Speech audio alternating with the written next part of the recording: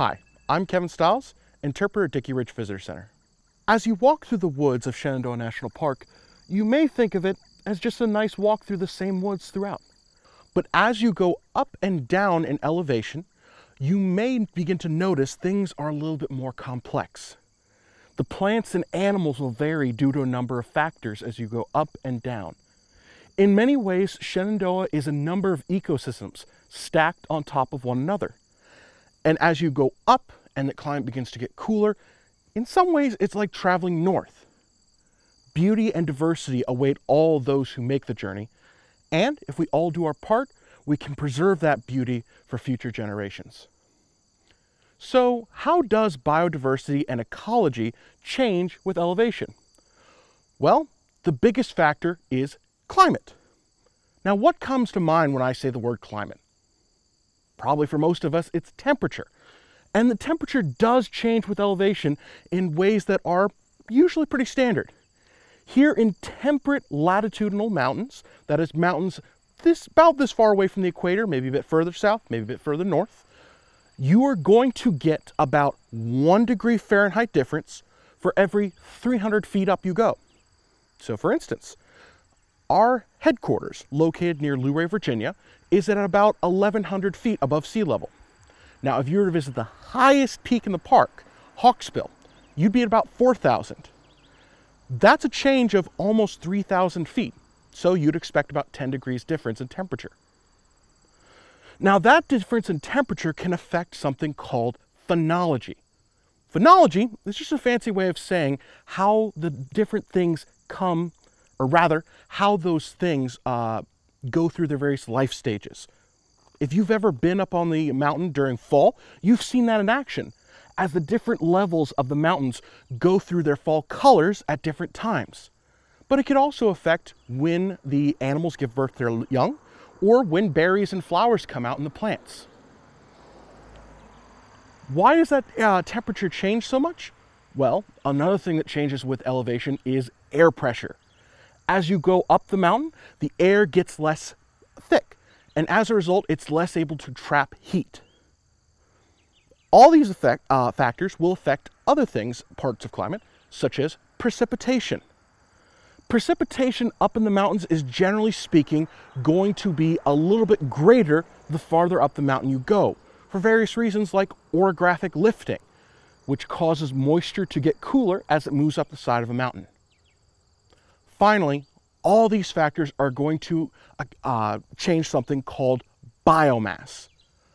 Biomass is just another way of saying how much something grows in a given area. So all these plants contribute to the biomass of the area. So what does that look like at Shenandoah? Well, we are what is known as a series of microclimates. The different elevations leads to slightly different climates all throughout the mountain. Also, a number of other factors affect those. Now, the biggest contributor to our precipitation is going to be the currents of the Gulf Stream. We're going to get a lot of moisture coming off that ocean with a westerly wind. As it comes up the east side here, it's going to deposit a lot of rain, more so than you expect in the Piedmont, in areas like, say, Charlottesville. As it moves up the mountain, the air is going to get cooler, it's going to deposit more moisture, and it actually leaves behind a little bit of a rain shadow for the Shenandoah Valley. So we are going to get the most moisture. After that, it's going to be the Piedmont, and then finally the Shenandoah Valley gets the least. Now, because of various factors, the air currents from the Gulf Stream and others, we haven't actually seen effects of climate change. So after climate, one of the biggest factors is landscape. How does landscape affect it? Well, the first one is area. As you go higher and higher up the mountain, there's less and less area. That means less space for competition, less space for prey to hide from predators, and less space to just roam around and forage. So some animals are not able to make use of that space and have to exist further down the mountain. You might also see the soil quality degrade as you go higher up, which may not be able to support all the plants and animal needs, and therefore they are not able to survive. Another factor is productivity. As we move throughout the forest, you're going to see a very productive very hardy, and very resilient forest. A number of changes already taken place here, and more are to come as various things like climate change come to pass. But overall, our productivity hasn't seen a big drop. Finally, there's one other factor that affects the forest ecology. That's us. Humans have had a tremendous impact wherever we go, and Shenandoah National Park is no exception. Throughout the 19th and into the 20th century, copper and other products were mined here. Now, those mining productions weren't exactly big on safety sometimes, so they would have fires. These fires burned the natural forests, and so xeric, or plants that do well after a fire, started to take their place, giving us more things like oak. We've also either extirpated from this area, which is completely removed, or driven species to extinction. In the early 18th century, we would have had elk and bison here, but they were both gone by the mid-19th century. The passenger pigeon was one bird that was here that's gone completely extinct. And one last thing is we can introduce things that haven't been here before. Invasive species like the woolly adelgid or the emerald ash borer have been changing the ecosystem for many years. In the early 19th century, local chestnut growers were hoping to improve the stock of their trees, so they brought over trees from China. Those Chinese trees brought with them a chestnut blight, which unfortunately has driven our chestnut to extinction. So, we've got an idea of how ecology affects the mountain. Let's see that in action. When you go through the entrance station, you've actually ascended a lot of the mountain, and you've passed by a lot of the levels. The park starts, of course, at the boundary, and at the lower levels, you're going to see a lot of border species. So, for instance, the red fox. The red fox doesn't like a completely covered forest floor like this. It prefers to have a little bit more open space, and so it might come in between the boundary area. As you head up into the proper eastern woodlands, you'll notice a lot of creatures. Those creatures, of course, like to feast on plants that grow on the forest floor. These plants have to be shade tolerant. That is, that they have to be able to survive without a ton of direct sunlight, as they may not get some throughout most or even the whole day. Plants like the white snakeroot, flowering plants like the azalea or the columbine, and berry-producing plants like the wineberry plant. All of these are things that animals like to eat when they're here. They also like to eat other smaller animals like amphibians. Amphibians need a lot of water. Why would they grow on the forest floor?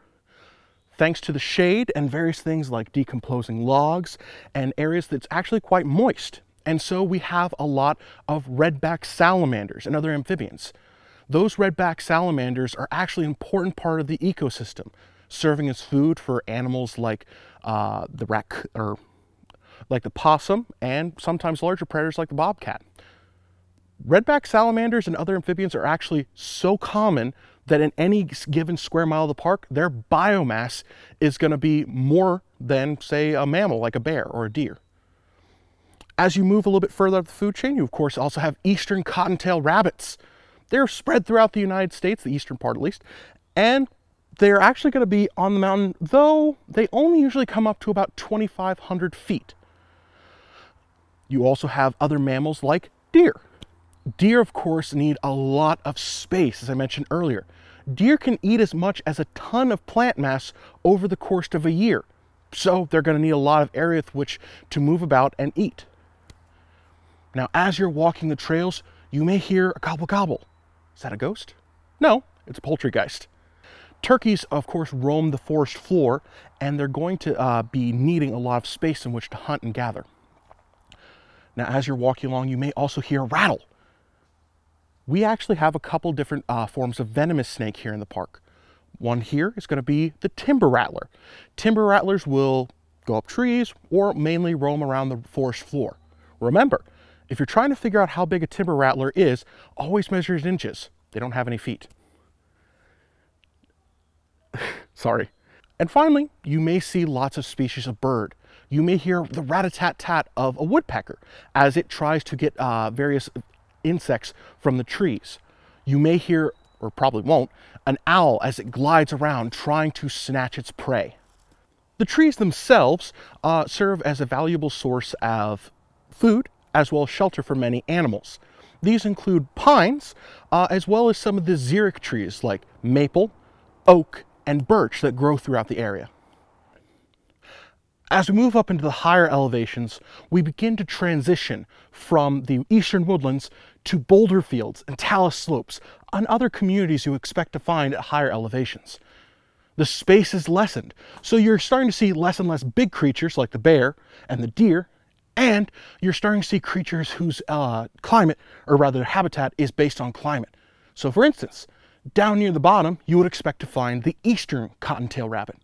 But as you get above 2,500 feet, you start to see more and more Appalachian cottontail rabbits. If you were to come to this area during the spring, you would expect to see snakes all up and down. But if you were to come in winter, you would find the snakes, not find snakes at this elevation, as they need to go lower when they den. You also might see some different predators, like bobcats. Bobcats, generally speaking, like to stay above 2,500 feet, though they will emerge a little bit lower if need be. And as we continue to go up higher and higher, we're going to see a community that is shaped more and more by those changes in elevation. We have now reached the boulder fields, and although they take up less than 5% of park land, they hold an abundance of wildlife only found here. For instance, bats love the higher elevation, and the pygmy bat is usually found around this area. The peregrine falcon uses these cliffs in order to nest and practice their diving. In fact, here at Shenandoah National Park, we have a program to help foster and reintroduce peregrine falcons that are found in dangerous spots. Lots of plants thrive really only at this elevation, like the bearberry and the thymeleaf sandwort. These plants support a very fragile ecosystem, and you have creatures like the Shenandoah salamander that are trapped here. Back thousands of years ago, there was glaciation in the area. Now, it only stopped as far as Pennsylvania, but that climate still affected our area. And so, if you remember, we have different landscapes stacked on top of one another. The only place where the air and conditions are cool enough for the Shenandoah salamander to exist are at the very top of the mountain. And so, in many ways, they're trapped. As the most delicate ecosystems, areas like the boulder field and the talus slope are going to be the ones most affected by change. And there is drastic change coming to the park. One of them is something we have to all work together for, and that's climate change. Climate change has a massive impact on the area. Now, climate change actually hasn't had a big effect on Shenandoah yet. Thanks to things like the Gulf Stream and air currents, we haven't felt the worst effects yet. But we are seeing changes. We have more cloud cover now than we ever have before, and our precipitation is slightly up. We're also starting to see invasive species in the area, and those invasive species are helped by warmer conditions as they're able to head further and further up the mountain. You also have various plants slowly, over the course of many generations, start to migrate up the slope as they try to reach areas that are their preferred temperature. Finally, you have species that are starting to migrate and move as they are unable to find the plants and food they need, or just simply can't stand the climate. We expect some bird migrations to shift northward, and we expect some rodent species to become completely extirpated or removed from the area, while others begin to move in and take their place. The Shenandoah salamander and others that are confined to the high areas, however, have no place to go. And so the worry is that as the climate starts to warm, they will begin to be extirpated and even go extinct. And as we get warmer temperatures, we also get more transevaporation, which is the water beginning to be drained from the soil, making it slightly drier. And you also get species of animal that have their phenology changed. That means their creatures, remember, are born a little bit later or a little bit earlier. Other plants that don't like the heat are like these lichen right here. These lichen prefer to be dry and crispy, but if it gets a little bit too dry and crispy, they're not able to survive. Climate change is a large problem that we're all going to have to work together to fix. But if you're in the park, there are small things that you can do to help us keep the wildlife and fragile areas like this safe. One of them is follow the rules of ROMP. What's ROMP? ROMP is what we call our Rocky Outcropping Management Plan. Back in the early 2000s, Shenandoah National Park realized that a lot of our mountainous areas were being affected by human population and traffic. They did a study of over 50 sites and found that over 90% of them showed impacts from humans, and quite a few of those had significant damage. So, after many years of study and consulting with the public, the park decided to protect certain areas a little bit more than they had previously. And though these sections only protect less than 2% of the park's surface, or less than 2% of the park area, they account for a number of species. You remember I referenced the lichen earlier? Well, when they are dry and crispy, they are incredibly delicate and can be damaged by people stepping on them. In fact, when I and the cameraman came here to this spot, I had to spend several minutes planning to make sure that we weren't stepping on anything too delicate. What does ROMP entail? Well, for you as a visitor, it just means following a few simple directions. When you come up a path, if you see a sign, please respect what it says. No camping above certain elevations. Try to stick to the trail and use social trails as little as possible. In certain very high use areas such as Hawksbill or Old Rag, we've set up barriers. Please respect those. As you walk through the national park, you go through a journey through the woods. But those woods change as we get higher and higher. As you've hopefully learned throughout this program, these changes can be anything from very subtle to very drastic. And these changes reflect the biodiversity of the park. Now, these changes can be fragile, and we all need to do our part to protect it. Our journey today has taken us through many different levels of the mountain, and we've seen that this place isn't just a gentle walk through the woods. As we make our journey up through the elevations, we see different areas of biodiversity affected by different factors, all tied to elevation. These factors, like climate and space, allow us to have a very diverse ecosystem. But we need to protect that ecosystem, whether it be from climate change or just simply following a few rules of ROMP. So please, as you're hiking today, remember, stay on trail, respect signs, and respect our ecosystems. And we'll all be romping through the national parks and have a happy hike today. Thank you for joining me. My name has been Kevin Stiles. Hope you enjoyed the program. Bye-bye.